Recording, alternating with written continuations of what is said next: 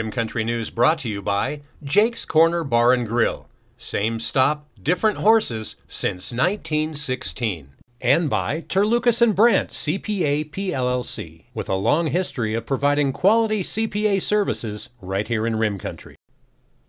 On this Tuesday, February 15th, for Tano TV, K-Rim Radio News, and Global Trails Media, I'm Randy Roberson with your Rim Country News headlines.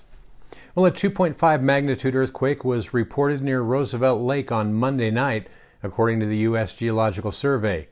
It was the second earthquake reported this week.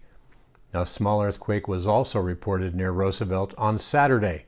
Officials said the earthquake happened around 7 p.m. and had a depth of 9.8 kilometers. According to the USGS website, there have been no reports of anyone actually feeling the earthquake in the area. Officials said there were no reported damages at this time. USGS said damage from earthquakes really doesn't normally happen until the magnitude reaches somewhere above 4 or 5. Now, if someone is near a small earthquake, it could feel like a small, sharp jolt followed by a few stronger, sharp shakes that pass quickly.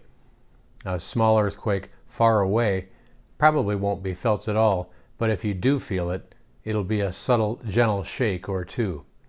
Now, the USGS tracks earthquakes both in the United States as well as internationally worldwide.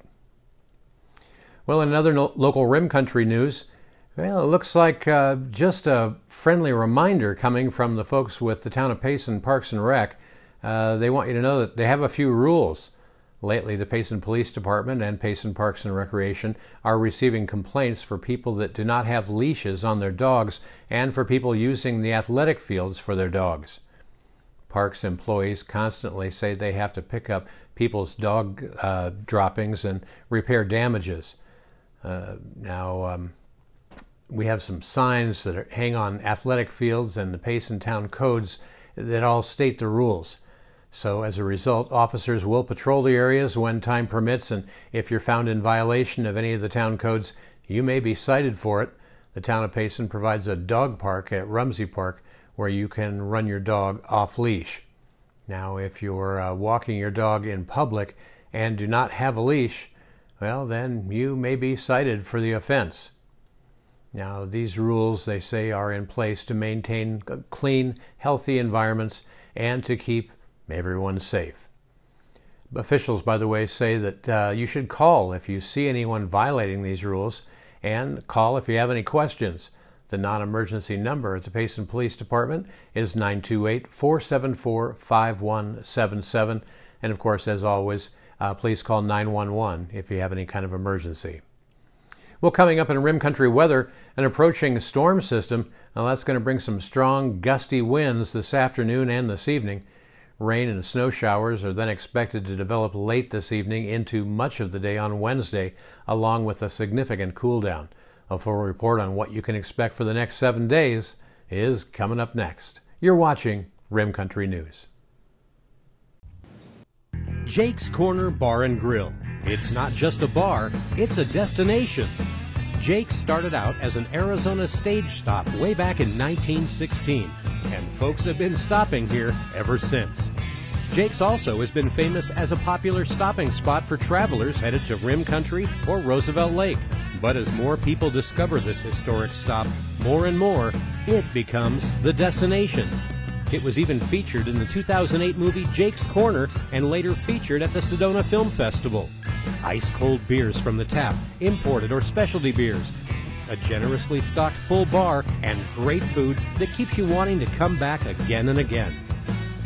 Enjoy a game of pool inside or step out and enjoy the covered patio and outdoor bar with live entertainment and much more. We hope to see you soon at one of the most historic stopping spots in Arizona, Jake's Corner Bar and Grill. It's not just a bar, it's a destination. Hi, I'm Michael Dowling with the Old County Inn and Pinewood Tavern. So we've been using Terlucas and Brandt probably for the last 4 years. They've been really awesome to work with, Amy and Marguerite. They do everything now from pretty much all of our payroll needs, pay all of our taxes. They even help us on Fridays to pick up our checks, which is great since they're local. But I pretty much use them for everything. They've been awesome to work with, and they take off all the things I don't have to worry about as far as taxes go, so I can concentrate on my business. But as for now, they're pretty much doing all of my personal taxes, all of our payroll needs, all of our business taxes, and very affordable and just awesome to work with, and they're local. So we really appreciate them, and they've been a great partner with us so far.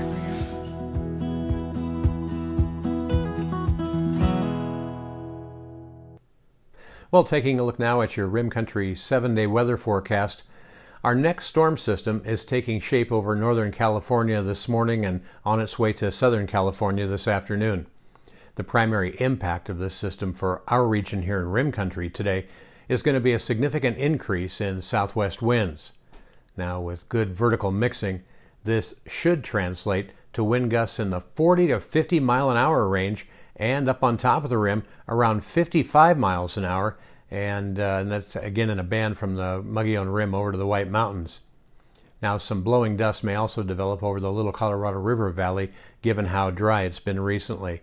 A wind advisory remains in effect from 8 a.m. until 8 p.m. tonight for Coconino County, the Yavapai County Mountains including Prescott, and central and southern Navajo and Apache counties. Basically from here, everything up on top of the rim. Winds are likely to remain gusty through the overnight hours in the favored areas over near the White Mountains, such as Show Low and Springerville. The results will be increasing chances of rain and snow showers initially over western Arizona this evening, and then spreading eastward throughout the day on Wednesday.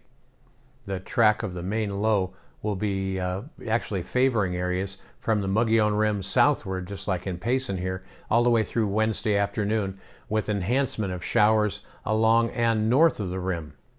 Now, that's mainly coming Wednesday night due to the secondary short wave. Overall snowfall amounts didn't change much with this morning's forecast package, just a slight increase over the eastern rim and the Chusca Mountains, including Heber, Show Low, and Window Rock. In general, 1 to 3 inches is forecast above 6,000 feet, with a trace to 1 inch down to around 5,000 feet or the Payson elevation. Some locally higher amounts of 4 to 5 inches are showing up in forecast models up on the rim near Forest Lakes and above the 8,000-foot elevation to the east in the White Mountains. Now, this system moves out of the region Thursday morning with a return to fair weather lasting through the weekend. Heights rebound on Friday through Sunday with daytime temperatures near or slightly above normal. A colder and wetter storm system is forecast by most forecast model guidance to affect the southwest early next week, but we don't have many details just yet, so check back with us throughout the week and we'll hopefully get some updates for you real soon. Meanwhile, highs and lows around Rim Country today, well, they should be looking something like this. In Payson today, it'll be sunny with a high near 58, but those south winds could be gusting up to around 29 miles an hour specifically in Payson today, so hold on to your hat.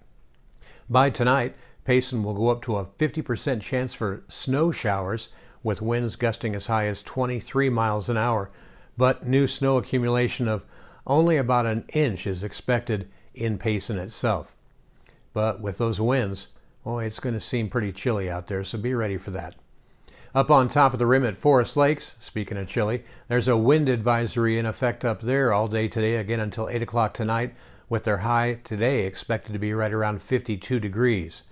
Tonight, a 50% chance for snow showers with 2 or more inches of the white stuff expected, and the low dipping down to around 25, and again with those winds, oh, that's going to be pretty nippy. And by the way, their chance for precip goes up to a 70% chance tomorrow morning, so travel up on top of the rim may be a little dicey for the next day or two. Down south here in the deserts of Tonto Basin, well, it'll be mostly sunny during the day today, with a high warming up to near 71 degrees. Up to a 50% chance for rain late tonight, with the low in the basin dropping down to near 39 degrees. And that's what's happening around Rim Country. For Tonto TV, K-Rim Radio News, and Global Trails Media, I'm Randy Roberson. Make it a great Tuesday.